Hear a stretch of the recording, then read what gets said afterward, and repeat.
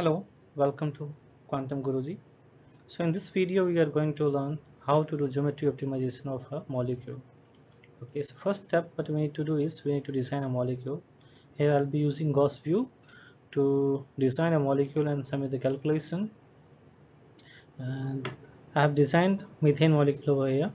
Okay, so to go for geometry optimization, what you need to do is first right click and go to the calculate menu, and here you have to select. So here you need to select